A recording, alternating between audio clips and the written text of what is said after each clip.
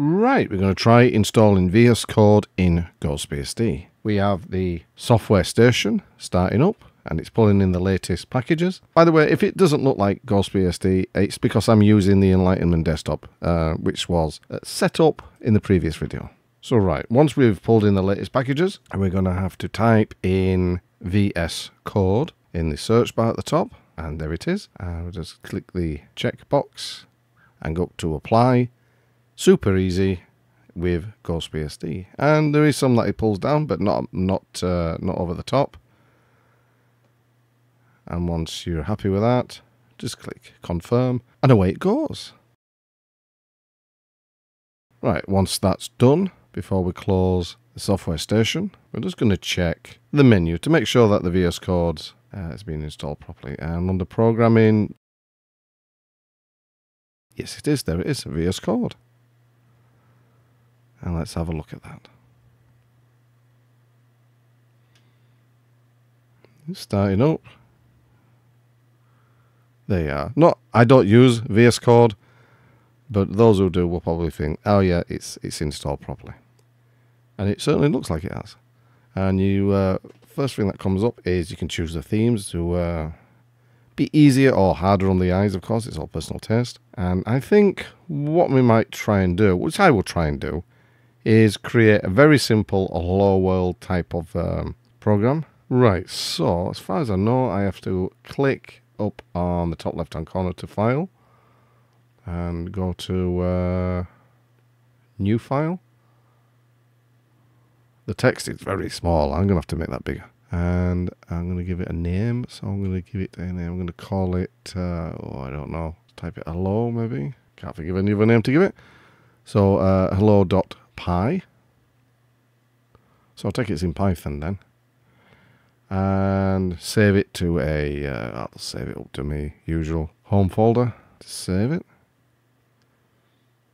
So that's what we're going to be working with. And like I said, we're going to draw a very, very, very, very basic hello world type of little mini program. So print,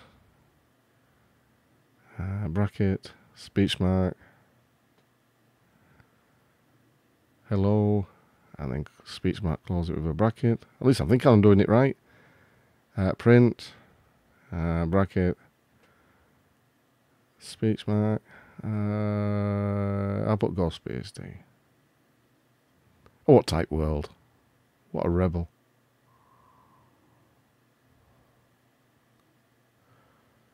Speech mark and bracket, and there's that. Do I save it now? Yeah, I think I better save it. And then, as far as I know, we can, although I think I need to install something first. Some modules. Those who actually do a bit of programming are probably tearing your hair out thinking, oh, get on with it, man. I'm not a programmer. I'm learning as I go along. Very, very basic. Just really to test whether it's installed properly, and I think it is. So, we will, let's have a look. Yeah, okay. So, after a bit of fumbling around, I managed to get to install some modules. At least I think they're called modules. I've installed a couple of these Python ones. Oh, it automatically does the second one, that's good. And it gives a few instructions how to do that, but who reads instructions, eh? They are. Although no, they're extensions, not modules. So now I think that they're done. I can test the code. I'll test it debugging it first, just in case you've done a wrong type of bracket, etc. So click on that one, yep, and Python. Try that. And it should run. Something's happening on the top left-hand side there. So something's happened at the bottom. And there we go. Hello, GhostBSD. So, hey, I'm a programmer. Watch out. Very, very basic. And I've run it again without debugging. So, yes, it works. It's all installed. Now, I can't test for any more sophisticated things other than this. But there you are. You get the general idea. It's very easy to use.